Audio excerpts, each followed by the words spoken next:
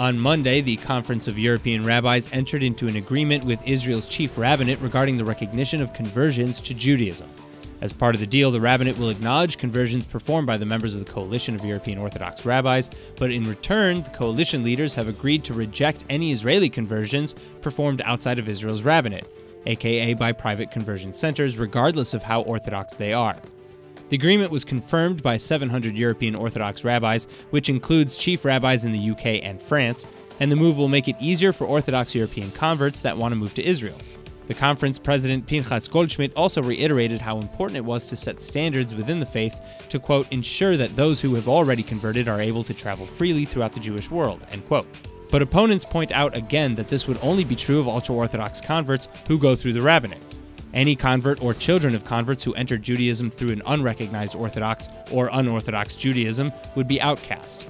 The Itim organization, which operates as the halacha of the private rabbinical courts, has thus already turned to Attorney General Avichai Mandelblit in a plea to stop the deal, arguing that the rabbinate is making political deals to expand its power at the expense of the people. The Itim president added that his organization will fight this type of overreach, which anyway, quote, runs counter to Jewish law and disregards the needs of the Jewish people, end quote.